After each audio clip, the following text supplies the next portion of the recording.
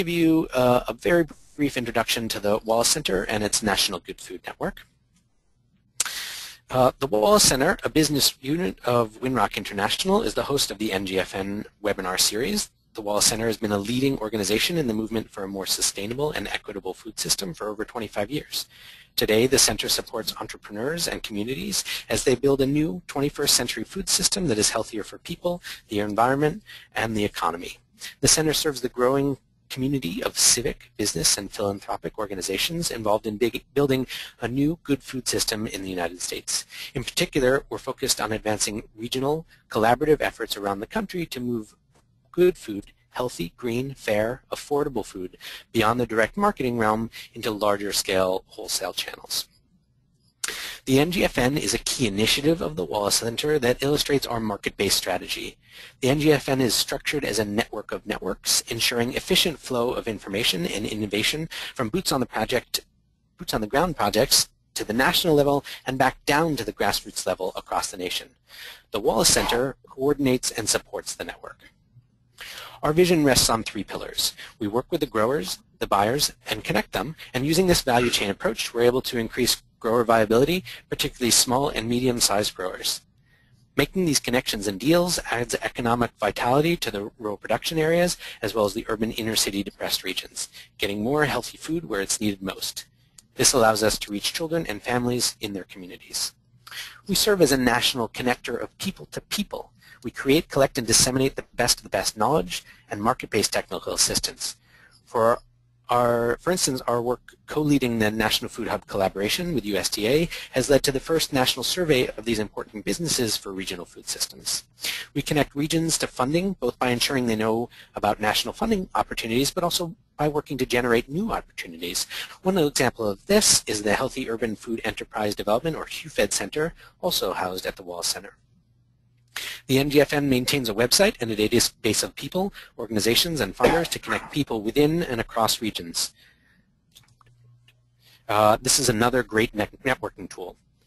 We work with companies interested in buying more regional good food. For instance, our work with the Cisco Corporation yielded more regional food into hospitals, inner-city public schools, and other important outlets. We then document these models to allow others to learn and build upon our success. We build community. We gather people from different sectors together to share ideas and find common business interests. One example of this is our work just beginning in the South to build value chains. And we connect with other national networks to coordinate efforts and create synergy, accelerating this work and reducing redundancy. You should feel free to contact us any time. We are contact@ngfn.org. So without further ado, let's jump into the meat of this webinar. Oh, and let me encourage you to ask your questions in that questions box when the questions occur to you. The Q&A section is at the end, but we will queue up your questions and ask them of your panelists then. Gary Madison works for Farm Credit Council in Washington, D.C., which is the trade organization of the Farm Credit System. Farm Credit is a nationwide network of borrower-owned lending institutions providing credit for the nation's farmers and ranchers.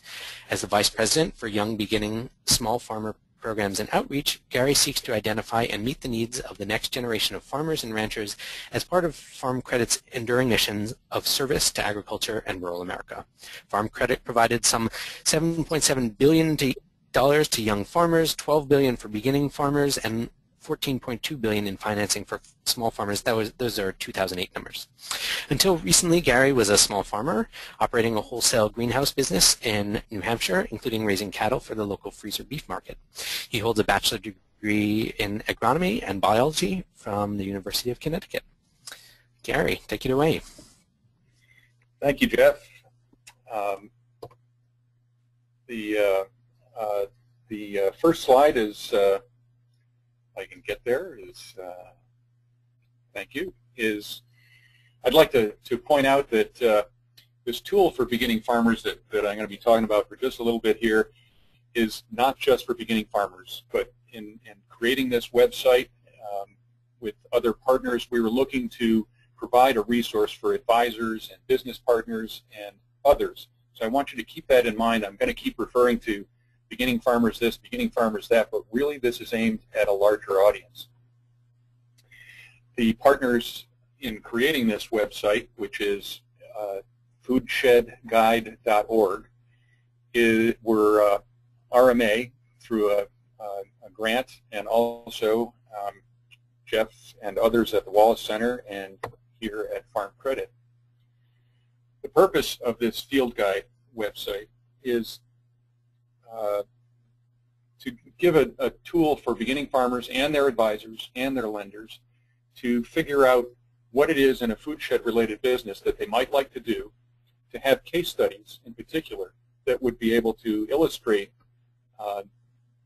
the capacity of different food shed related businesses, and to allow growers to emulate or copy, if you will, some of those facets that are demonstrated in the case studies.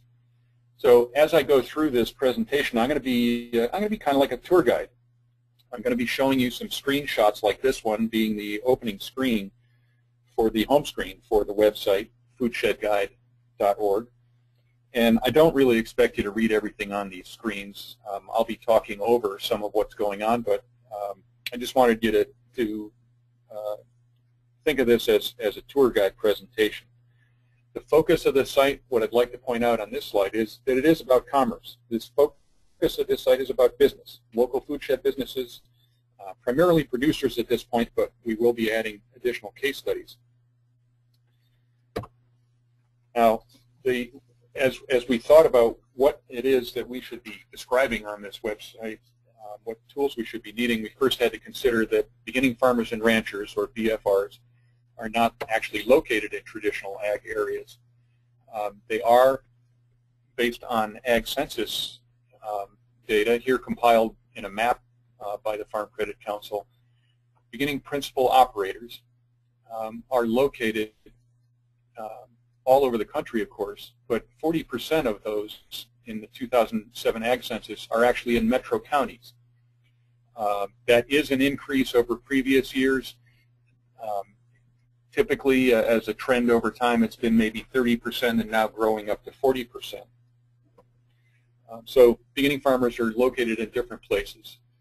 They're also growing non-traditional crops and are more likely to be doing small-scale direct-to-retail, which, looking at this map of those farms reporting direct-to-retail sales, you can see a high correlation, again, with the metro counties, the more urban areas, leading us to conclude that a lot of beginning farmers are going into direct-to-retail sales sorts of businesses.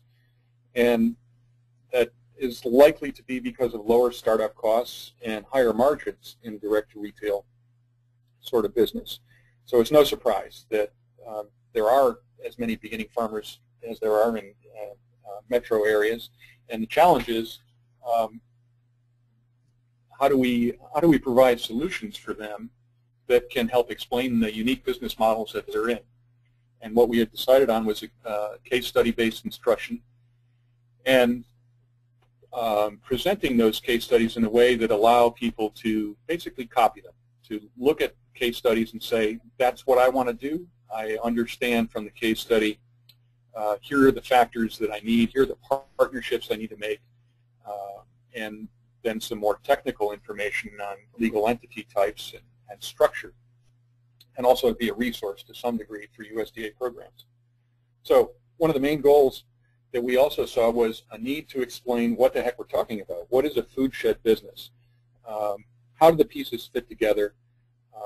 And tell that story in a way that if a beginning farmer is going to enter into a local food shed type business, that this website would be a resource as far as helping them explain to their business partner, to their lender, to their family, to potential partners and vendors and suppliers, what they're trying to accomplish in a food shed related business. To further explain that, we're also included a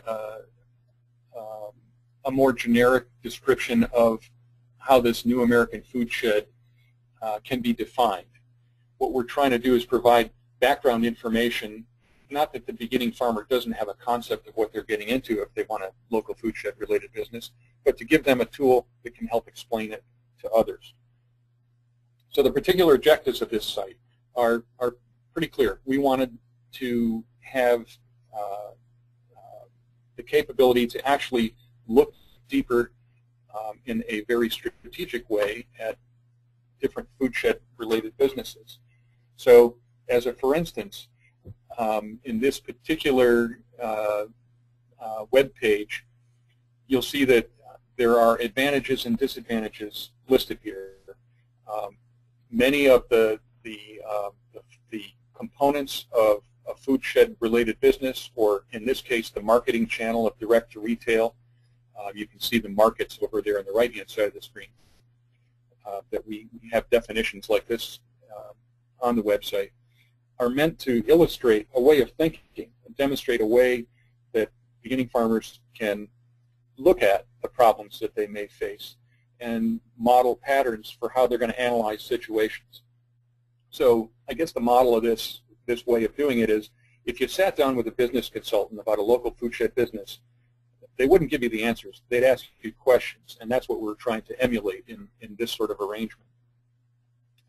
And then at the end of each case study, which is this particular screenshot is the end of a case study of a greenhouse business, there are key learnings that are extracted. So in reading the case study, if you didn't quite latch on to what the important facts are, we sort of summarized it at the end, and so that the key learnings can be easily extracted. Now, the big design problem with any website is, okay, great information, how do I find it? How do I find the things that I need on there? And we organize the website around the capabilities to search either the resources that you need for your business, the business goals. For instance, I want to be in direct retail marketing, or I want to be in a brokerage type business in a food shed, or what are the market opportunities that are out there. So the site is approachable in different ways, but primarily as we were considering it through the idea of case studies. So the list goes on a little further than the screenshot shows of case studies that are perhaps the most frequent way for a beginning farmer to enter into the website.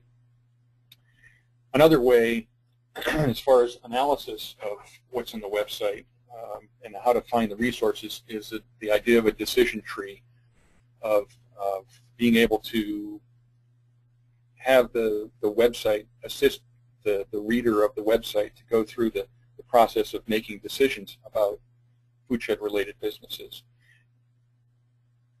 And then also, if you look over on the right hand side of the screen, as far as resources, who did this particular business, this again is a screenshot of the greenhouse case study, who did they use for advisors? Who did they link up with? Where did they go? Where do they sell their stuff? What are their markets that they use? So the information in the website, hopefully contained in those case studies, is approachable from a lot of different ways. But that's not enough. What do you do then? What do you accomplish as a beginning farmer or their advisor from looking at this website? If you found an interest, what's the next step? And that is to try to take the thoughts and put it into a business plan. This is again, the website is aimed at commerce, at business. So the next step after, gee, I've seen this really cool case study, the next step is, okay, so how am I going to plan? How am I going to accomplish the idea of stating the goals and setting some standards for performance, and probably above all, set realistic, and I would insert there, business expectations. So the tool that this website has on it is the one-page business plan. I can almost hear you snickering out there about, okay, how am I going to do a business plan in one page? This is an exercise, and I'll skip right to it. This is an exercise not in a complete business plan. This is meant to get somebody started. It's going to be rare for somebody to feel like they have to write an entire business plan just by approaching this website. But hopefully, with the one-page business plan and spending just enough time to read the short description on the website of how to fill this out, how to approach this, this is the kind of thing that can be printed off and approached as a real quick and easy way to begin a business plan, certainly not a complete one. The parallel to this is the one-page financial plan, which is pretty much in the same format, explaining here's how to fill this out. The rather different way, if you look on the box on the right-hand bottom corner that says 2011 budget, is that the approach that we're suggesting here is to start with what you want to earn. That would be the owner's draw. What do you expect to get out of this business? And start with that as a goal, and then build your budget backwards from that point. This is not revolutionary necessarily. This is really basic business planning stuff. But to put the tool here and to put it in such our goal was to put it in a concise way so that from a business planning perspective, a beginning farmer can look at this and say, okay, I really ought to start with what I want to earn, so that there's certainly a business focus to this. As we're thinking about the website, we're now engaged in an upgrade of the website, what we're calling phase 2 improvements. And in addition to adding more case studies, you can see the depth of information that we're hopefully going to add to this. And I would point out that that's a work in progress. We are going to be doing presentations in the upper Midwest on some of the business planning elements of this, so that we're essentially going to be out in the field listening to beginning farmers as far as improvements. And we'd also encourage let me go one more slide further. We'd encourage you to use the web page on foodshedguide.org to contact us if you have resources to suggest or contacts, links. Please let us know what you're thinking about additions that we could make to the website. This is, again, a work in progress. We're going to keep at this and keep trying to define what a food shed is and the businesses that are opportunities for beginning farmers, explain how those businesses work in the real world from a perspective of including case studies that would have financials with them. That's the main goal for our improvements, and thereby to expand the food shed businesses that are available to young and beginning farmers. And that's our existing work on creating this foodshedguide.org website, and I encourage you to visit it and poke around, and then don't forget that there's that suggestion page to give us some feedback. Jeff, thanks very much. Great. Thanks, Gary. And again, feel free to send in those questions. We're going to have Jim present now, and we will do the questions and answers for both presenters as well as a third expert on the call, who I will introduce soon. But let me introduce Jim. Jim Slama is founder and president of FamilyFarmed.org, which encourages the production, marketing, and distribution of locally grown and responsibly produced foods and goods. FamilyFarm.org expands the market for local farmers and local food producers by supporting trade buyers to purchase local food, training farmers, advancing the community-supported agriculture movement, and playing an integral role in public policy in the state and region. Jim is editor of Wholesale Success, a farmer's guide to selling, post-harvest handling, and packing produce. The manual gives small to mid-sized growers technical assistance to help them develop the skills to sell produce into wholesale markets, and over 2,000 farmers are using it in their operations.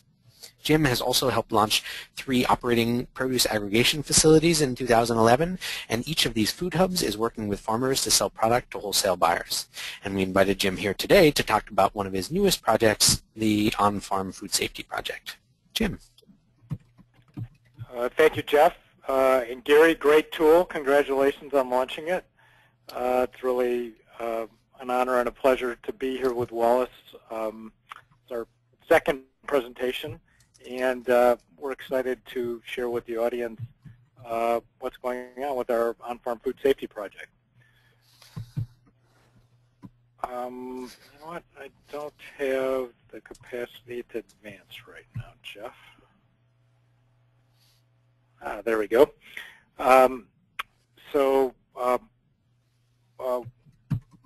We launched this project about 2 years ago, and did so basically because we were at a seminar. We were doing a wholesale success seminar at Cisco, teaching farmers about creating food safety plans and all the other aspects of what's necessary for selling into wholesale markets. And we talked about this notion of getting GAP certified for food safety. And I said, and to do so, you're going to need your food safety manual, which the food safety certifier scores, and then comes out to your farm and double checks everything. And if you get enough points, then you'll get food safety certified. And at that point, I looked out into the audience and I saw like this look of terror in many farmers' eyes. It's like, so you mean I have to write a book?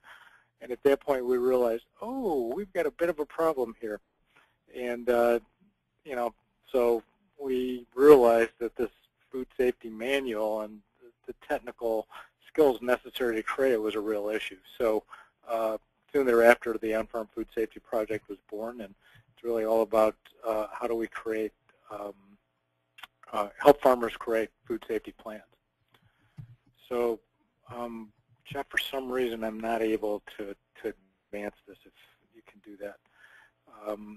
So why do we have this? There's a number of challenges in scaling up, which includes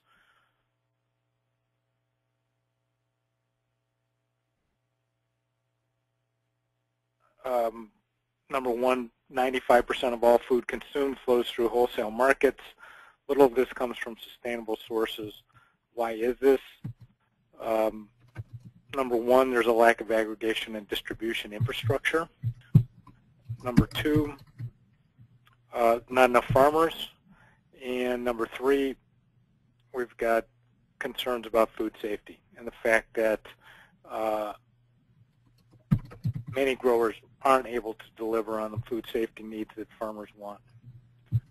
So as a result of this, we've created a number of programs that support growers and wholesale buyers. These include, number one, our Wholesale Success Program, which here's the copy of the publication.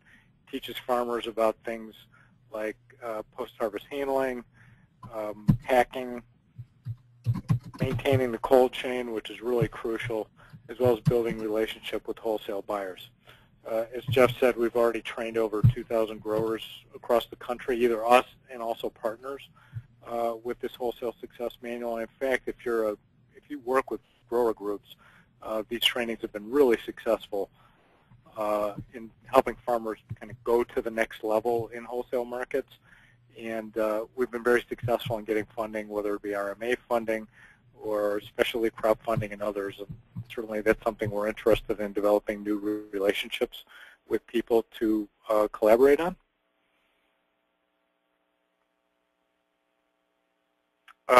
And one of the nice things about the Wholesale Success Manual is that it's got crop-by-crop profiles of every crop grown commercially in the U.S. For example, here's spinach, and it takes farmers through, harvest tips, handling and packing standards, how to cool, how to wash, what kind of storage temperatures, humidity levels, all those types of things. So it's really a valuable tool. We've also been doing a lot of work on helping to develop pack houses.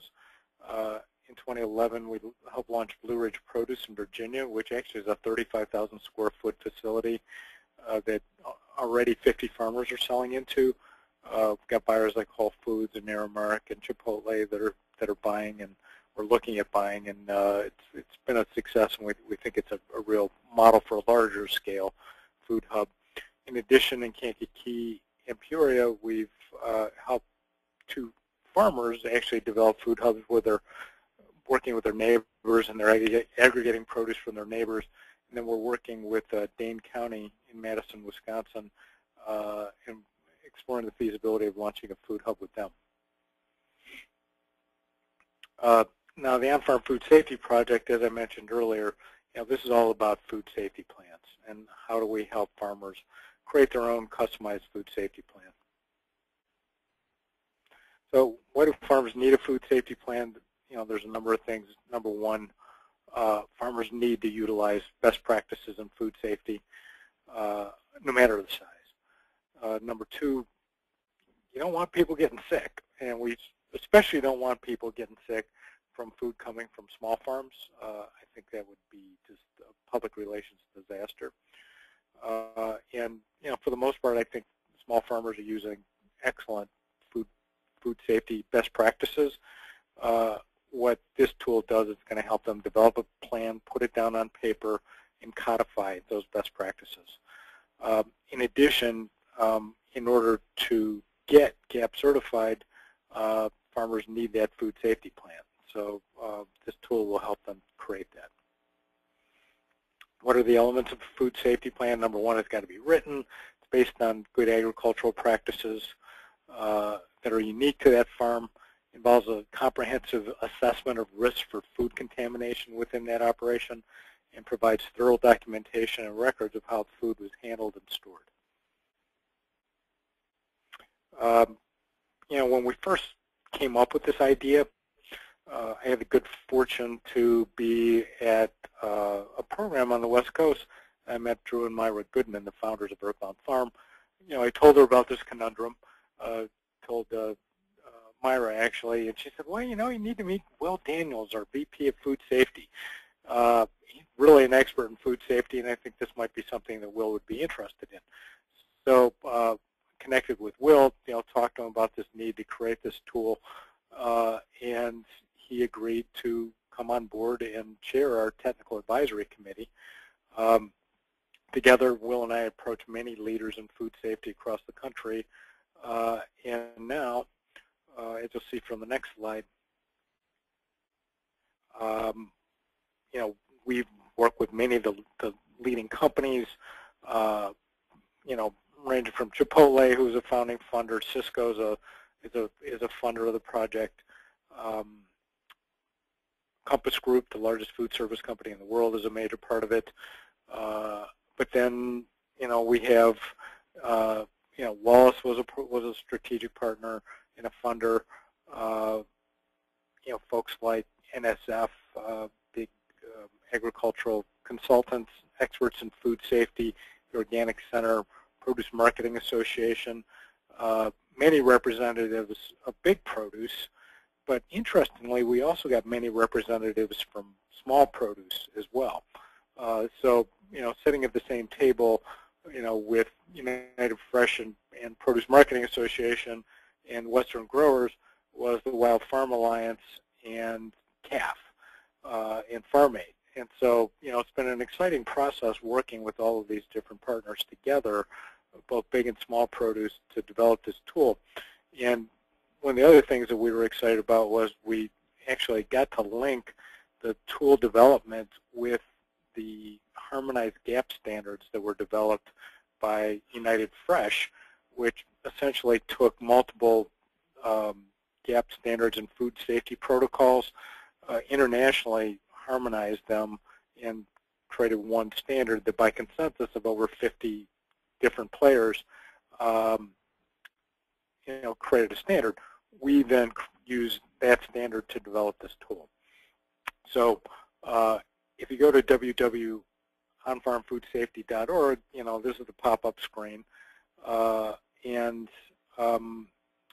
basically it takes people through a process of creating a food safety plan. Just want to acknowledge that USDA Risk Management Agency was a key funder, as well as many industry-sponsored.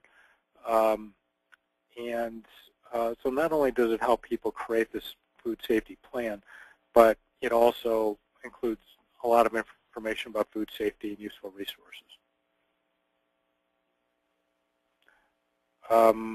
So here's the primary screen. What we're going to take you through now is this process of how this works to help create a food safety manual. So this is the kind of the startup screen. People have to register, and once they've registered, then it takes them through this process of asking a series of yes and no questions in key areas of risk that pertain to food safety. Some questions include text boxes, and then the information entered will appear in the food safety plan. And there are 11 key areas of critical risk that are covered in the plan, and as I mentioned earlier, these line up with United Fresh's standards. They include general requirements, worker health and hygiene, previous land use and site selection, agricultural water, agricultural chemicals, animals and pest control, soil amendments and manure, field harvesting, transportation, packing house activities, and then final product transport. What's really cool is that, for example, this page is about sanitation, worker sanitation. So, as part of a section in sanitation, there's questions pertaining to it, and then, we ask, okay, have you trained your employees in sanitation? If it's yes, great, which it needs to be, because, clearly hand washing is a big deal.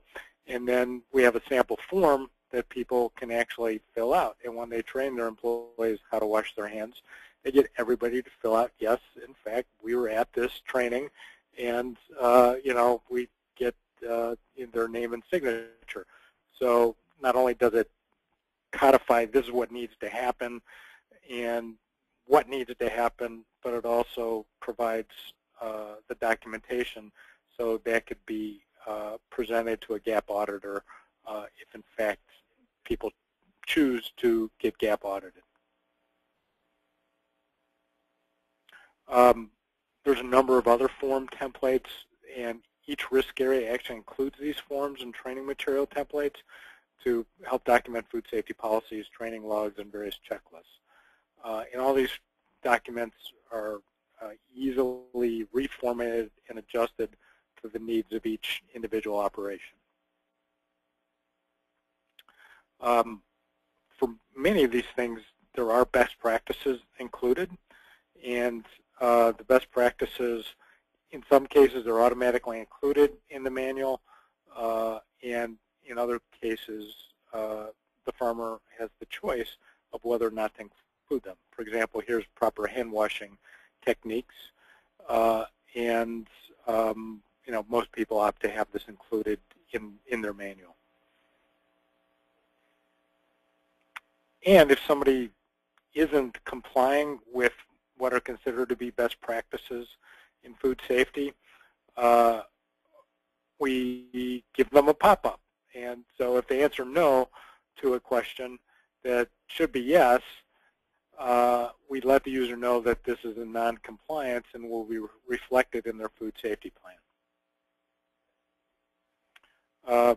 And any documents that are a no go into a section at the end of their plan that basically lets them know what they need to work on, and quite honestly, what they will not receive scores, on, if in fact they do choose to be gap audited.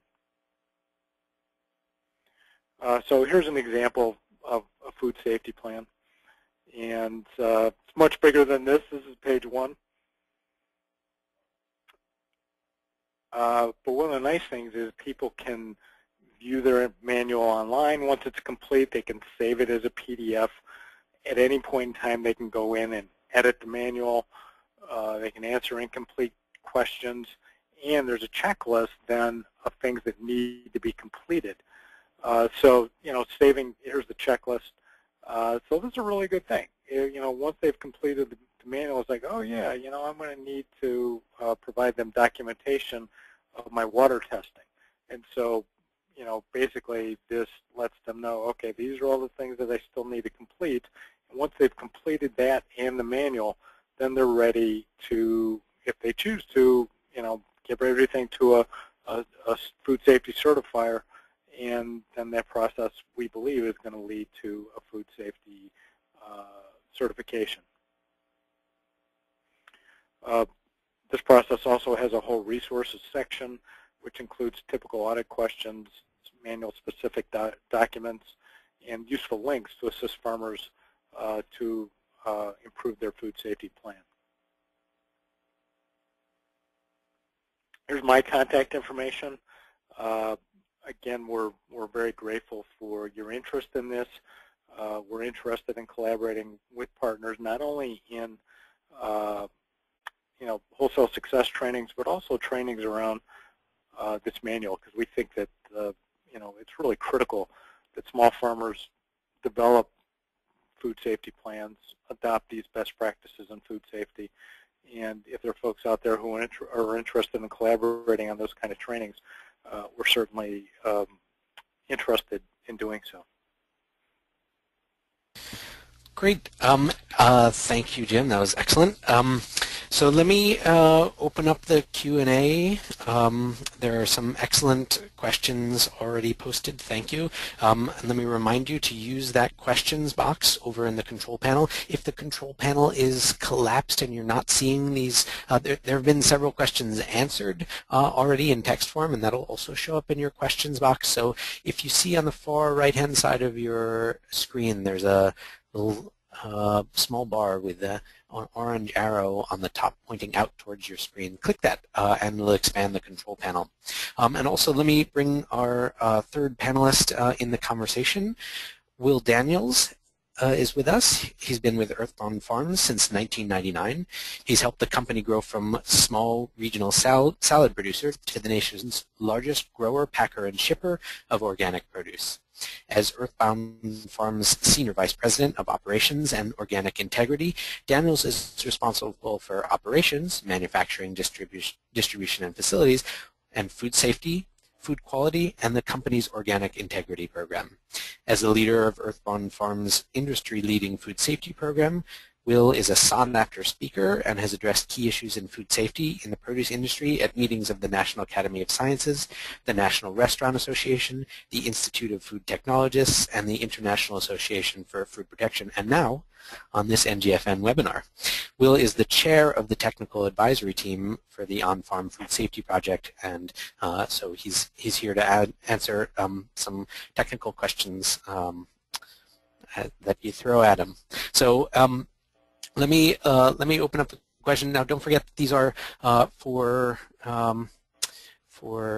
Gary and the Food Shed Guide website, and also for Jim and Will on the On-Farm Food Safety Project. Gary, let me open up with a question for you.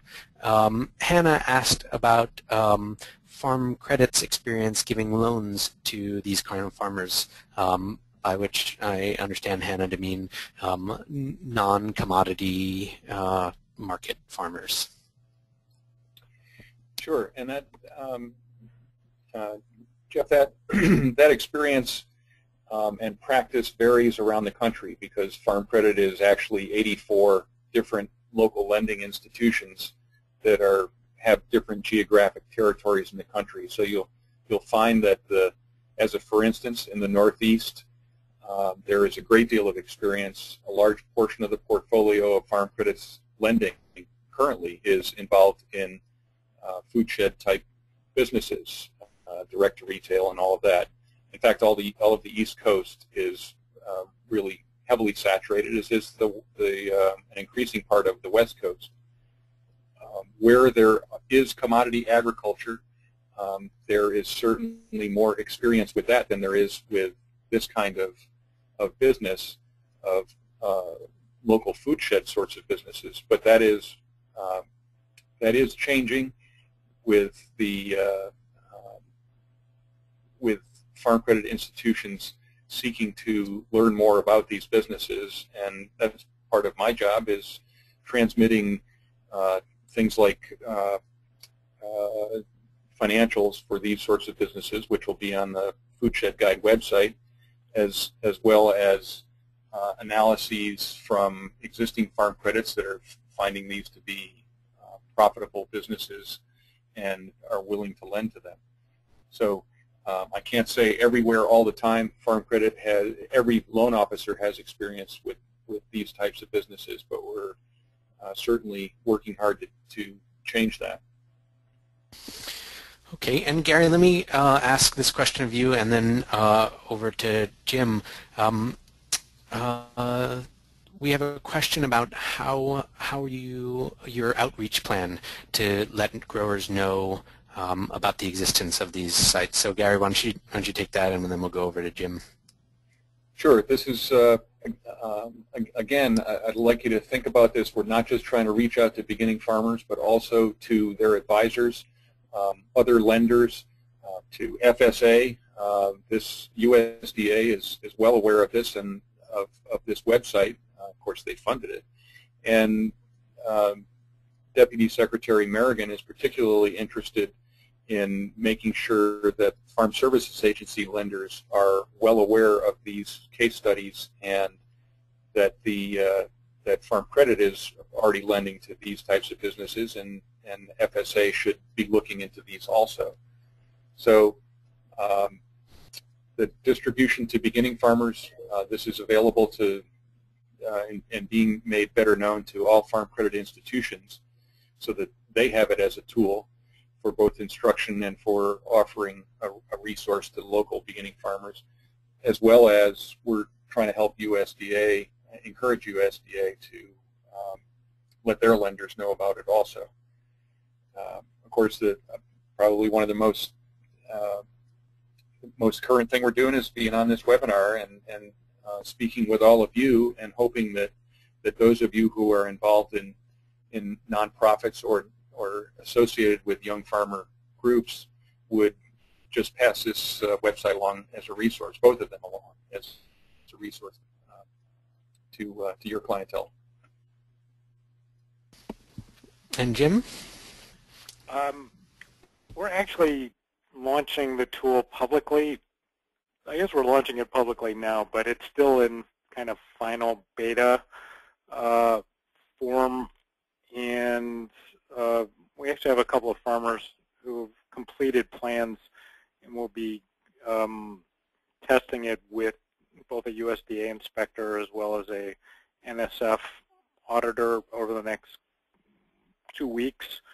That'll be finalized, and then we're launching the kind of to the media and the public the fact that, okay, it's done, it's ready to go, and we want to invite farmers to use it. It's free, and you know, we hope it's a valuable tool for you. So we're going to be doing that in mid-December. We're going to be reaching out to, you know, all the small farm groups. We're going to be, you know, reaching out to Farm Bureau, and, you know, using as many USDA channels of communications and media as we can possibly, you know, since they're a major supporter and funder of this project. They believe in it, and they want to get that word out as much as possible. So basically starting in mid-December, and, you know, moving then into the you know, farm conference season, we're going to be promoting the heck out of this as much as we can. So farmers recognize that it's there, and it's able to be used by them for free. There's a question about some farmers being resistant to creating a food safety plan. There's particular reference to organic farmers, but do you have any advice? This is from Luisa. Do you have any advice for our attendees for encouraging people to create a GAP plan? Sure. Will, do you want to take that one? Yeah, I'd be happy to. Thanks for having me. I appreciate the opportunity to provide some input today. The first answer is that the pathogens that make people sick don't differentiate between small and large operations. It's true that the certification process for organic certification does cover some practices that lead to sound food safety practices, but it certainly doesn't address all of them. we do our best. I also serve as chair of the board of California Certified Organic Farmers, so I represent over 2,000 small growers and know of their concerns and hear it very loud and clear. Really, the biggest answer is that the bacteria doesn't differentiate. The difference is the scale or the scope of the contamination risk. And it also depends upon how that product is being marketed. For example, a company like Earthbound Farm that's putting product into a bag or a rigid plastic clamshell, it's a much different risk than a small grower who's has a farmer's market program and he's selling an unwashed, not ready to eat product. So it's really about understanding those risks, and a food safety plan helps the grower better understand those risks and put tools in place that will prevent or reduce the risk from becoming a reality. And there's a question about using their food safety plan as a sort of a market promotion technique, saying, yeah, we are GAP certified. Or is that legal? Does it protect them against liability? What goes along with being certified? Well, I think that it's certainly, while we don't want to use food safety as a competitive advantage, I would say that companies use it as a competitive advantage. Certainly the California and Arizona lettuce growers did so by developing the Leafy Greens Marketing Agreement, which is really a food safety plan for large-scale lettuce producers.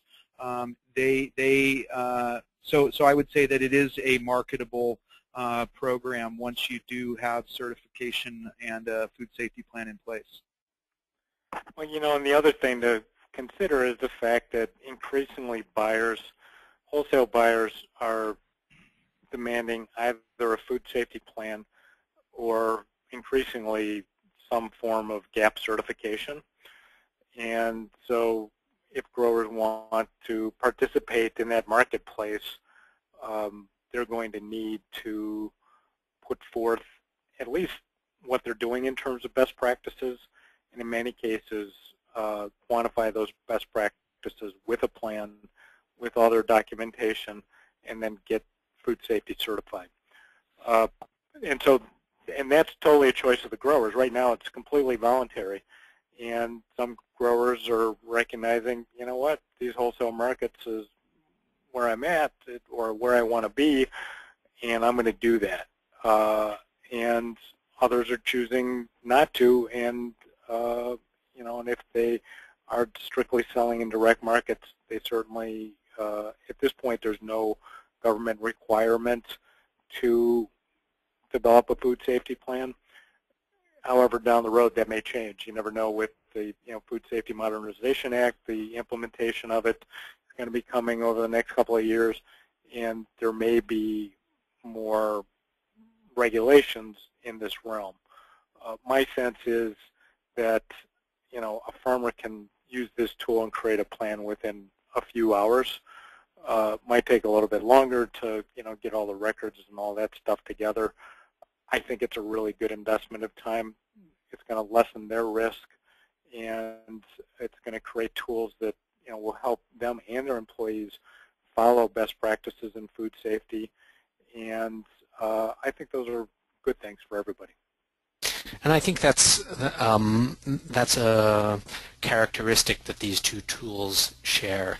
It's not a ton of time, but it's a huge leg up. It's a small amount of time, a relatively small amount of time, creates a huge benefit. Gary, I'm interested to know if lenders look at food safety plan as part of a criteria for giving a loan. I mean, does that reduce risk? Yeah, it does. It's certainly part of a business plan to mitigate risk, and it also shows an awareness of the marketplace.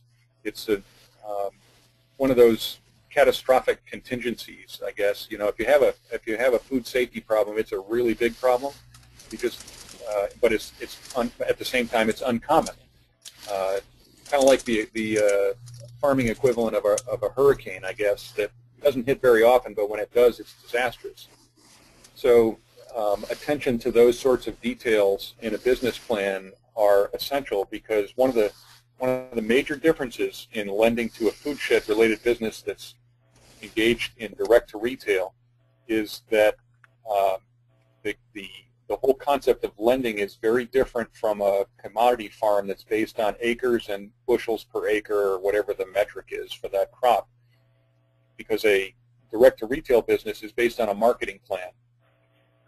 Very different approach for lending, and what the contingencies are for that marketing plan become extremely important. So if you're saying you're going to sell everything through your farm stand, well, what if you have a fire? What if there's road construction and nobody can get to your farm stand? What are the other options you have for markets? All of those things are very important to have in a business plan when you're talking about retail sales, because the business really isn't worth a lot unless that stuff is sold by the grower. That's the whole point of direct to retail sales.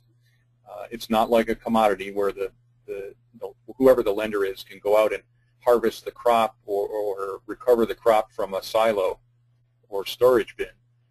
For direct to retail, it's all about marketing. There are two questions, really, that I'm going to try to unite. One question is urban growers looking for getting credit who often don't own their land. It seems to be a problem. And the other question is about landowners finding good family farmers to farm on their land. So I guess they're united in the way that there are the farmers not farming their own land. So access to credit, and then how one can find the other. Well, I don't want to sound like too much of a broken record, but a business plan is not just for communicating with your lender. It should be something that a farm business manages from or manages by, and it's also a communications tool. So if a young farmer out there is looking to find land that is, or looking to find land that they can farm at a lower cost, or someone who's sympathetic to the idea that they're going to farm and sell locally, having a good business plan that explains their vision and explains how they're going to make money on a given quantity of land is extremely important, so that a potential lessor of that land, or somebody who's going to let them use their farm or rent the farm to them, can see how they're serious and how that they're looking at sustainability, not just in terms of how they're going to treat the soil and how they're going to grow their crops, but also from the sense of sustainability being economic sustainability. So even though someone may be looking at a triple bottom line in terms of attracting a really good young farmer to a piece of land and willing to sign on to the mission, they also have to be assured that that young farmer is going to make enough money to be able to feed themselves and raise a family or whatever other goals they may have that require some earnings.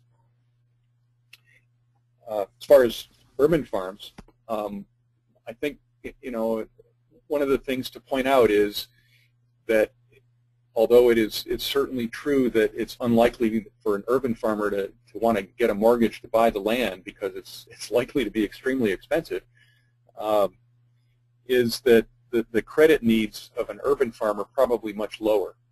And Farm Credit's not the only, or FSA, or a larger capacity lender is not the only source of credit, and may not in fact be appropriate for a very small amount of credit if the urban farm is, I don't know, let's say a quarter of an acre, and the needs are for a few pieces of small equipment or rototiller, there may be other sources of credit.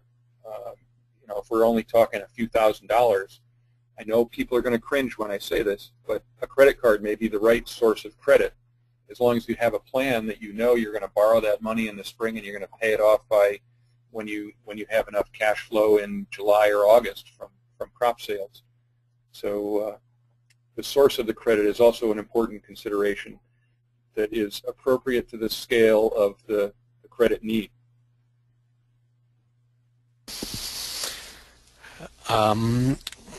That was a lot of information, Gary. Excellent. Jim, there are a couple questions, a couple people wanting to know how to buy the Wholesale Success Manual. Do you want to tell them how to do that? Sure.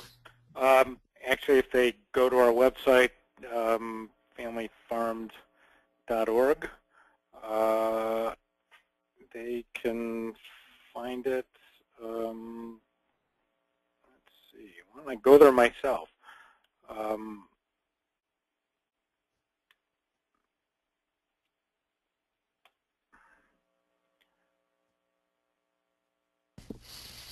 Well, it's a link on familyfarm.org. Yeah, there's a link on under programs.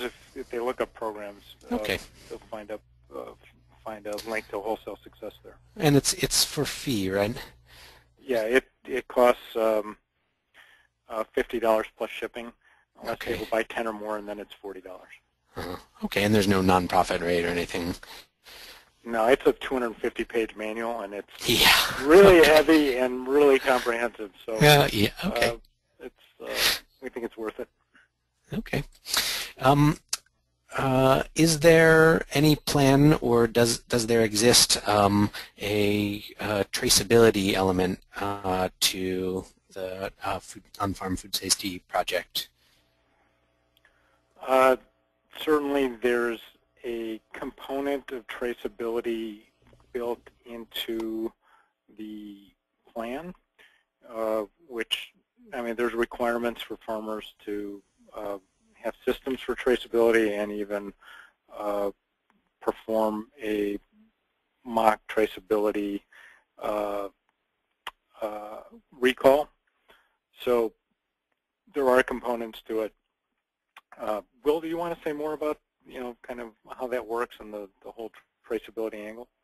Yeah, it is part of the, certainly part of a sound food safety plan, and it does provide some guidelines on how to set up traceability and what kind of, what elements you need to ensure that you can perform the traceback and that you have all of the necessary components within that traceback. There is a section that provides that. Okay, great. A question for both teams. Kathy has a nonprofit giving garden, and she asks what she should be doing in terms of both food safety and business planning, and she's looking to grow. So, do you want to? The on-farm food safety team want to go first? Yeah, this is Will. I'll jump in first and say that, from my perspective, nobody should ignore food safety, regardless of scale, regardless of profit or non-profit, regardless of crop that they're growing. It's important that you understand the risks in your operation and do what you can to protect those risks. So if it were me, I would work to put a food safety plan in place. And in a lot of cases, the risk may be very low. If you're growing artichokes, for example, the food safety risks are pretty low because consumption of raw artichokes, as far as I know, is far to none. And slim to none, and so if you were doing artichokes versus baby greens or sprouts, your risk is much different. And so understanding what crop you have and what the potential risks are is a place to start. And this on-farm food safety tool, being a free tool to anybody, would really help you determine whether or not you have greater risk or less risk depending upon the crops that you're growing. And with that reduced risk, does that mean farmers have to pay less for insurance? That's a great question. There was questions in there that said, you know, if I had a food safety plan in place, does it mean my liability insurance goes down? I'd say that really is up to your insurer and the vigor or rigorousness of your food safety plan. Earthbound has been able to get our liability insurance reduced by demonstrating that we have a plan that goes far beyond what industry's expectations are. I'm not necessarily convinced that by just having a food safety plan in that you're going to be able to reduce your liability, but that would be really up to the operator and the insurer. Okay. There's a question about if aquaponics is covered in the tool. Yeah, I did get an answer out to that. It's not included in the tool. There are no standards for aquaponics and produce combined. But that being said, the plan does account for operations that are both animal and produce driven agriculture. So I think that you could use the tool and you know, just replace livestock with fish, and you'd probably end up in the same place. That being said, we haven't tested it for that particular application. But really, again, and I hate to sound like a broken record, but it's identifying the risks associated with the fish. If you were using the fish as a source of nitrogen for your aquaculture, you know, the risk would be the fecal material that comes with that excellent fertilizing source.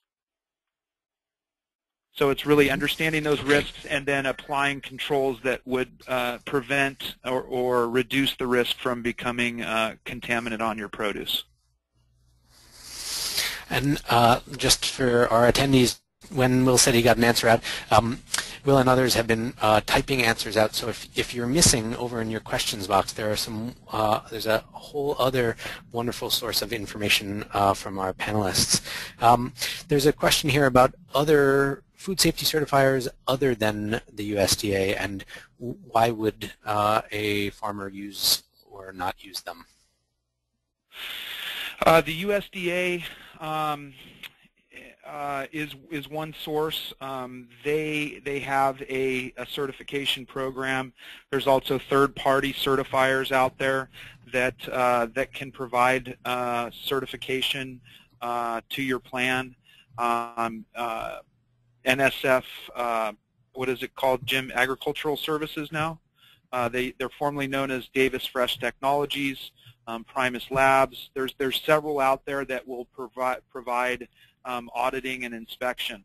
And actually, with the that tool said, has a whole list of them all. Yeah, exactly. There's a list of resources on the website. That being said, though, I would like to throw out a cautionary note that having an inspection and being certified doesn't mean that that you are safe. It's all about following the plan that you have in place and really vetting that plan to as many people as possible to get as much feedback as possible. On-farm food safety plan is a great place to start. Several people have provided input into that. But if you look at the cantaloupe outbreak, for example, or other outbreaks and recalls that have been happening, all of these operations have been inspected and certified and passed those certifications. The inspection and audit process is a snapshot in time. It's really what you're doing the other 364 days of the year that count. Well said. Do you each want to talk about how you'll offer technical assistance to people who use the tools? So maybe Jim, we'll start with you and then hand off to Gary. Sure. right now we don't have funding to offer that technical assistance. So, we're launching the tool, and people are pretty much on their own in terms of figuring out those, how to use it and what the next steps are. Our goal is to get some funding so we can at least go to all the small farm conferences to promote this and, reach out to people. And then eventually, our goal is to have folks like Extension and others actually utilize the tool, invite people into their office, and say somebody's not computer fluent, but they want to use this tool, an extension agent hopefully would work with them and help them create that. So that's a longer term thing. We're still figuring out that strategy and how to encourage that, but for now, it's pretty much a standalone tool that we hope people will figure out how to use. And if I could add to that, Jim, we are committed, though, to maintaining the technical committee, and so the tool will be updated and revised on an ongoing basis. And I want to echo Jim's thoughts about the extension specialists from the land-grant universities. I think that this is probably an excellent tool for them to put into their quiver to provide that outreach extension help to the small growers. And Jeff, this is Gary. I'd say likewise for Extension to be familiar with the food shed guide as a way to inform themselves if they're not aware of those kind of businesses by going through the case studies, but also to be able to refer people to it. The capabilities of Extension are different in different states, so it's certainly not a blanket solution to say, oh, Extension will take care of it. And that's one of the reasons why websites like what Jim has put together and the field guide or food shed guide website are being developed, because in some places Extension has been starved for funds and they no longer have the direct farmer contact capability that they used to. Relating that to what's on the food shed guide website, there is a contact email on the website for questions, and if we were to get a large flow of emails through that, then we'd certainly think about expanding that capacity. But that's how we're dealing with those questions now, or as you can see on the one-page business plan, my email is actually right on the one-page business plan. So that's another way to get a hold of me as far as being able to, if I can't answer the question, then to be able to respond or refer you, whoever's asking the question, to a local farm credit loan officer or staff person who could answer the question.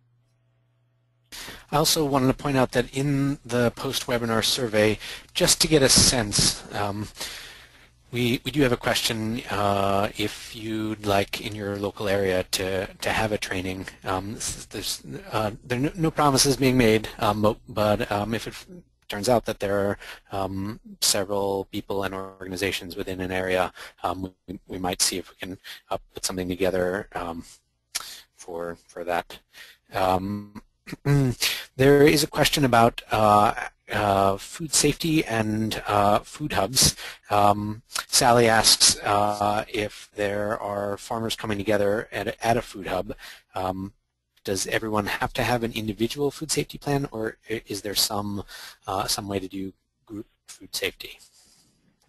I can speak to that from our experience with helping to develop some food hubs.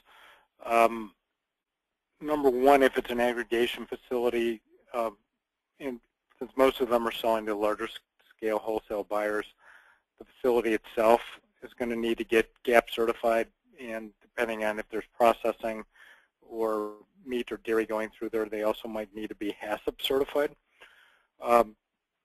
Secondly, increasingly, aggregators are looking for farmers that are selling into it to get GAP certified.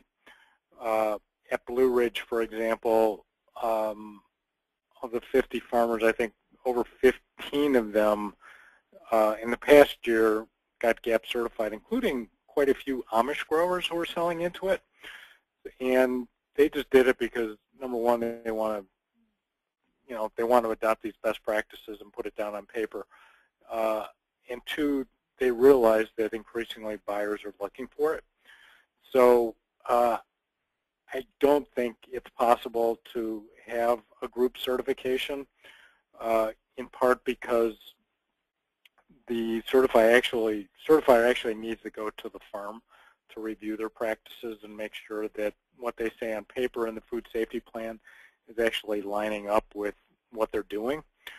But there could be ways to help minimize the costs by people in one area getting together, working with the USDA or another private certifier, and having the visit of the certifier take place on the same day, or maybe over 2 days if there's quite a few farms in a given region. One of the more extensive costs that I've seen in that GAP certification process actually is the travel time. Depending on where the certifier is, there could be 3 or 4 hours of travel at 95 hours built into a GAP cost. And therefore, if a number of farms are actually sharing in that travel cost, it could knock down the cost per farmer significantly. That's a great idea. Well, we are out of time, so let me just do a big thank you to Jim, to Will, and to Gary, and tell you that this webinar is being recorded and it will be archived on ngfn.org/webinars. There are nearly 3 dozen other webinars we've done in the past, so you should feel free to point others who you think would like to have heard this panel and browse by topic for other webinars that we've done in the past. Dig into whatever interests you. We do these webinars on the third Thursday of each month, starting at 3:30 p.m. Eastern Time. However, this December we are taking a holiday break, but we are extremely excited about our 2012 season. The easiest way for you to make sure you hear about our upcoming webinars and other Wallace Center activities is to sign up for our mailing lists, and the easiest way to do that is to ask us to add you on the survey that should pop up after this webinar ends. I want to let you know about 2 other Wallace Center websites. Foodhub.info, not .com, is a food hub of information, research, case studies, a map of the many food hubs across the country, which we'll be soon be updating. There's even links to TA providers with experience in aggregation and distribution.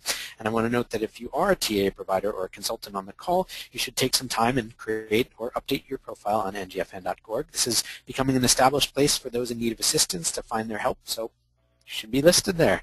There are over 180 individuals and organizations already listed, and that number is growing. And our recently launched HuFed.org site, our site for the Healthy Urban Food Enterprise Development Center run by the Wallace Center. This program and website is focused on increasing access to food to underserved communities using market-based solutions. On the site, you'll find a description of the initiative, grantee profiles and photos, and a library of some of the best food access resources. If you have a resource you'd like to share, let us know. Contact at ngfn.org or hufed@winrock.org. You can find the NGFN on YouTube, on Twitter, and on our website, ngfn.org. I'd like to encourage you to add your name to that database. And if you haven't, sign up for our email updates. Again, in the post-webinar survey, just let us know that you'd like to be kept up to date. Well, thank you very much to all of our panelists, and we will see you in January. Take care. The organizer has ended the session, and this call will be